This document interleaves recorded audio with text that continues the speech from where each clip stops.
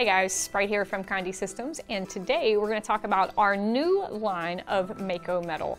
We are always expanding our product offerings to give you more variety in your business. Our Mako metal is a great alternative to some of the other metals that we offer. It has a really great finish, it comes in a lot of different sizes, and I'm really excited about some of these new shapes. So let's show you what I brought today.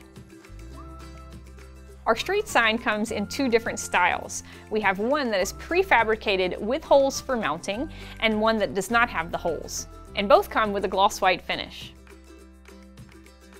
Our parking sign is also available in two different styles, one with the fabricated holes and one without. Both of these also come in a gloss white coating. We also have two different styles of license plates.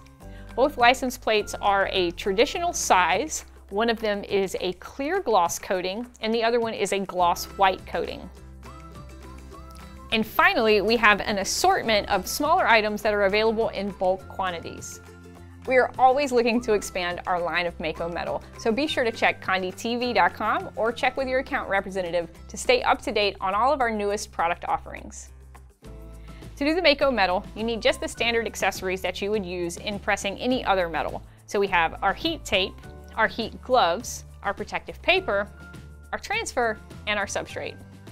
Because I'm doing a bigger image with a lot of ink coverage, the first thing that I want to do is place my transfer under my open heat press for about 10 to 15 seconds. That's going to get rid of any excess moisture that may be left on the transfer and allow for a better image quality once it's sublimated. I always check my metal to make sure that it doesn't have a peel coat. This piece doesn't, but it's always a great idea to check first before you put it on your image to make sure you don't ruin your substrate or your equipment. Next, you want to tape your metal to your transfer. After it's lined up and affixed, it's time to bring it to the press. The stacking order in the press is a little bit different than what you're used to. We're going to start with a piece of protective paper. Then we're going to put our metal and our transfer, metal face down, transfer face up. This metal reacts a little better with the heat when it has more of a barrier between the top heat source and the coating. We're going to top that off with a piece of protective paper and press. Be sure to check Conde.com for all of our latest instructions.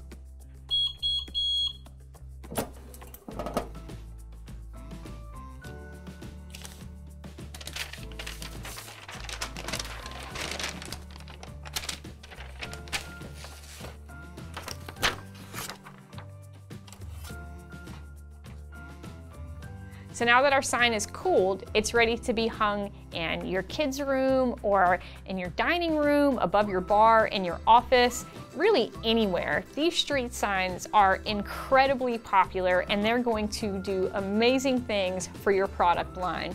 So be sure to contact your Conde account representative to find out all about our Mako line of metal. This is Sprite from Condé Systems. Happy sublimating.